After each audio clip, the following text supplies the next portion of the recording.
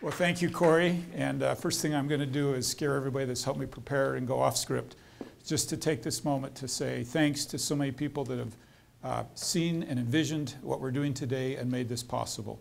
And we have some of our employees here today. Thank you, employees. Thanks for being here. You're awesome. City Council members, thank you. Appreciate you being here. And with that, let's jump in. Well, I want the city to know I have never been more excited for Provo's future than I am today. Almost every indicator coming from all directions validates that Provo is on a roll. Recently, downtown ranked number 4th in the entire nation based on data that includes improvements in retail, office vacancy rates, income growth, reduction in unemployment, and overall livability.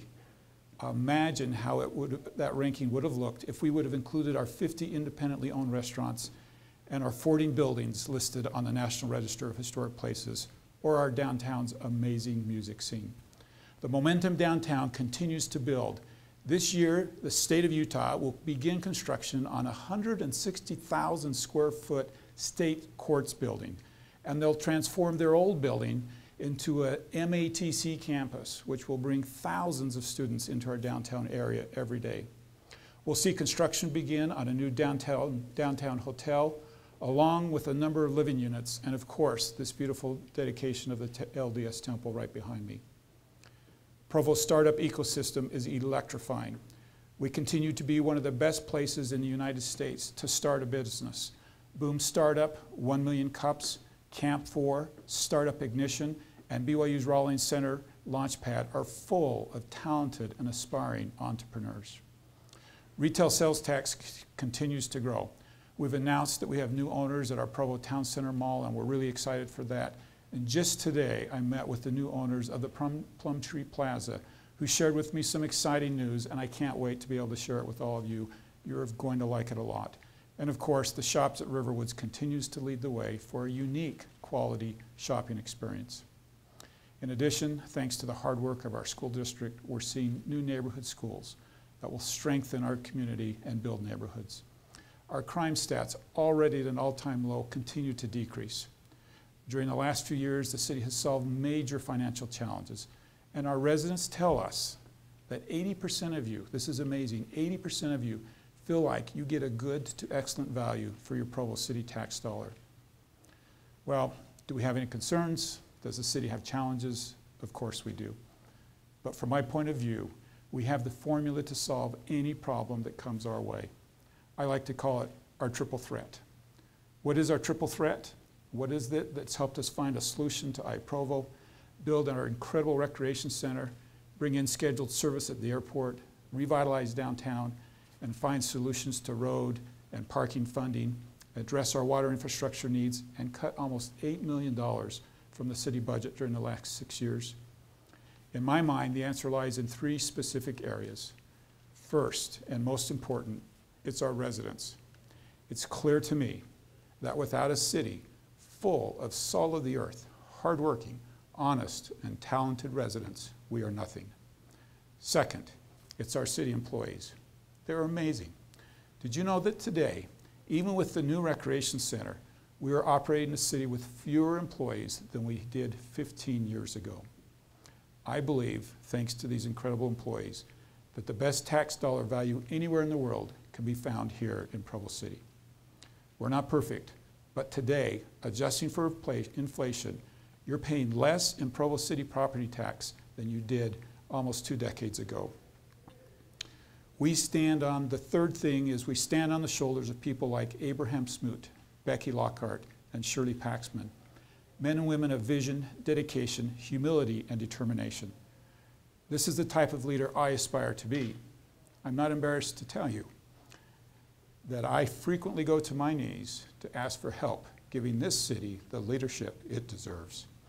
I express my appreciation to the 24 council members that have been part of my term, and to the former Mayor Louis Billings, who left me a solid foundation. You know, I sometimes tease that my goals whenever I'm in public are, don't embarrass my family, don't embarrass the city, and don't embarrass myself. But in truth, I aspire to do much more than that. I commit to you to being open and transparent with my agenda. I pledge that I will continue working hard with honesty and inclusion and to remember at all times the servant part of public servant. Now, with my remaining few minutes, I'd like to share with you my areas of emphasis, or my agenda for 2016. They fall into three categories. First, employees. I've mentioned how much respect I have for our employees. As I've worked with people over these last 6 years, I've come to know and greatly admire the men and women who keep our city running strong. Like you, I was sad to hear last week about the passing of one of Provo's great champions, Merrill Bingham. Merrill dedicated 3 decades of his life as our Public Works Director. Provo is indebted to him and the Bingham family for the invaluable service he gave to our community. Daily, I hear glowing reviews about the contributions our city employees give to Provo. One recent story demonstrates this type of service that I'd like to share with you. I received a letter from a young lady who had a tragic experience. She was at the BYU Creamery on a cold and rainy day. As she walked out of the creamery because of the cold and the wet, her wedding ring slipped off her finger and she watched it roll down the street and into the storm drain. Not knowing what to do, she called our city. With only a few minutes left in the business day, not knowing if they could help. Within minutes, 3 of the city employees on their own time came out to help her. They removed the storm drain and took away 2 feet of sludge underneath which they found her wedding ring and gave it back to her. To me, that demonstrates the type of commitment that we have from our employees and how important it is for them to serve our residents.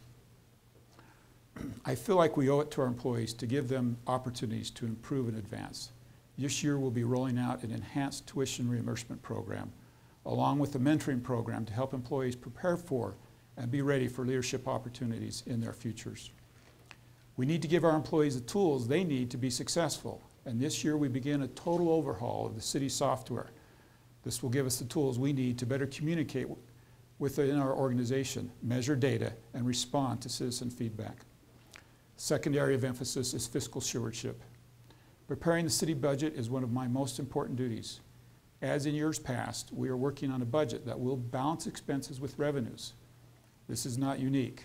Throughout the history of the city, like other cities in the state, Provo has never submitted a budget that was not balanced.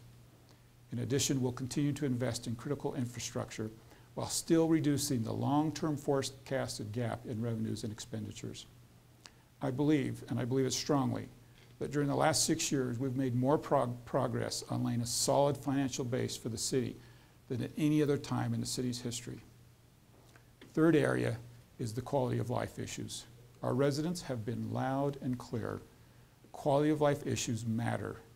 Issues like saving Rock Canyon, improving pedestrian and bicycle safety, crime reduction, improved parks, and perhaps most important, quality neighborhoods, are all high in the minds of our residents. I believe our largest single challenge as a city is enhancing and protecting the quality of life that makes us Provo. As good as we are, there are several areas I pledge to improve this upcoming year. Number 1, we need more women in community and government. I'm excited to announce that for the first time ever, Provo City will be celebrating International Women's Day on March 8th. The City Center will be hosting a lecture series in our council chambers that day with some of Provo's most established business owners, academics, writers, philanthropists, and some of our promising women of aviation and tech. That evening, there will be events and service projects all over the city for people to attend and celebrate.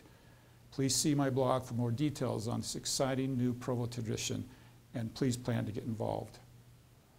Well, the second thing is the inversion of 10 days ago was bad enough to remind all of us that we have more work to do with clean air. In several weeks, thanks to the hard work of former Councilman Hal Miller, the city will be unveiling a clean air toolkit.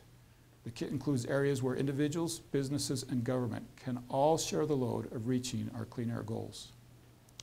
Last fall, our residents overwhelmingly approved the Recreation, Arts, and Parks tax. As soon as it was passed, as promised, we began preparing to spend those dollars as committed, like we did with the library, recreation center, Covey Center, and other large capital projects. I commit that these dollars will be spent in a way that returns a large value for your tax dollar. Now, thank you for your time today. This has been fun, and thank you for using these unique tools to listen to us.